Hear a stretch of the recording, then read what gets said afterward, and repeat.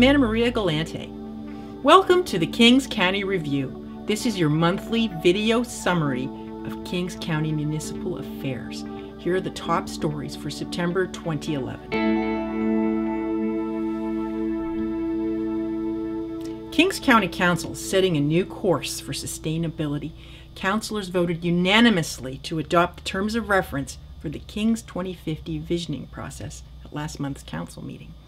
Councilors also unanimously supported a call for a biosolids presentation at the upcoming November meeting of all Nova Scotia municipalities.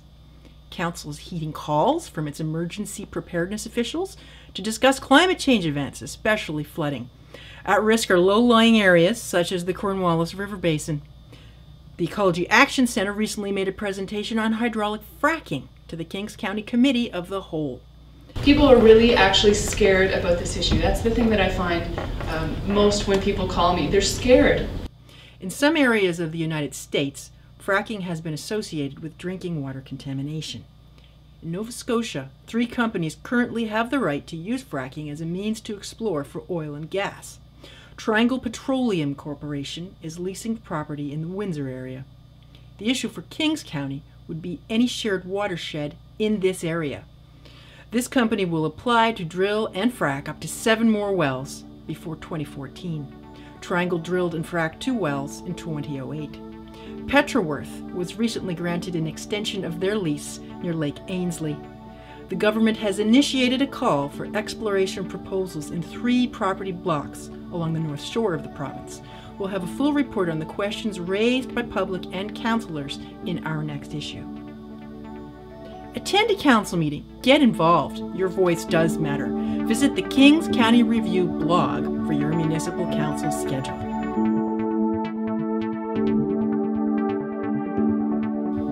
Kings County Council is boldly going to a place where few councils in Nova Scotia or even Canada have gone before. Not only are they putting longer range planning in place, they are making sustainability the destination. The review was there the night Council unanimously passed the terms of reference for the Kings 2050 visioning process. We asked County Planner Ben Civic, what's your definition of sustainability? We can't continue to burn oil and cut down trees as if we've got unlimited resources, and so there's this general acceptance that yes, we need to change our ways, and I think people are recognizing that and supporting a planning initiative that kind of takes that as a founding principle and okay, let's not talk about whether we want to do that anymore, let's talk about how, and that's and so I think that's just a general acceptance of that idea out in the community. Kings 2050 will streamline and merge the county's planning strategy with the smaller towns and villages within its boundaries. As the 3rd largest municipality in the province, involving the smaller communities is no small undertaking, but the warden says there is an unprecedented will to action. I think this is the first time that a planning document in the entirety has ever been reviewed for the 7 villages and the 3 towns and the county of Kings. So in other words, we're going to get to know all about the infrastructure, all about the needs in terms of well fields or wetlands, bridges, waterways, any other issue that might come to play into that document. The existing land use bylaw and municipal planning strategy came into effect in the late 70s, and a number of amendments and changes have been made since. These are the rules that determine, for example, where you can build a shopping mall, a subdivision, or where you can operate a farm. The planners themselves say that mending the current strategy piece by piece over the years has resulted in layers of red tape. Once the towns approve the terms of reference, a memorandum of understanding will be signed by Warden Brothers, the 3 town mayors, and the province. Staff estimate the planning process itself can be completed in a maximum of 3 years, with public input sought directly in the first year. If you'd like to read more about this process, be sure to read the Advertiser story by Kirk Sterrett, which can be found online. In his most recent presentation to Council, Regional Emergency Management Coordinator Gary Smith presented a slideshow of the county's own inconvenient truth: increased flooding during warmer winters. Later the same evening, Council approved a $48,000 contract for a new berm design to handle high river events.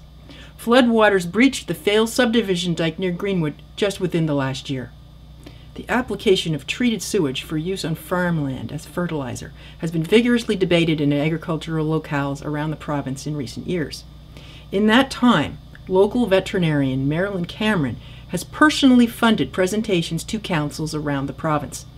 Cameron is concerned that thousands of pollutants have been detected in urban sewage sludges, yet testing in Nova Scotia is limited to only 11 heavy metals, 2 bacteria, dioxins, furans, and PCBs. Last month, Council endorsed her bid to bring her presentation to the Union of Nova Scotia Municipalities when it meets in Halifax, November 1st to 4th. And that's your Kings County Review for the month of September 2011. We're excited about the show, and we really need your comments. Share this program with your friends, pass it around, and check out Kings County TV on YouTube. The transcript for this show is available online at kingscountyreview.blogspot.com. If you have any questions or suggestions, please leave comments on our blog. Thanks for watching. I'm Anna Marie.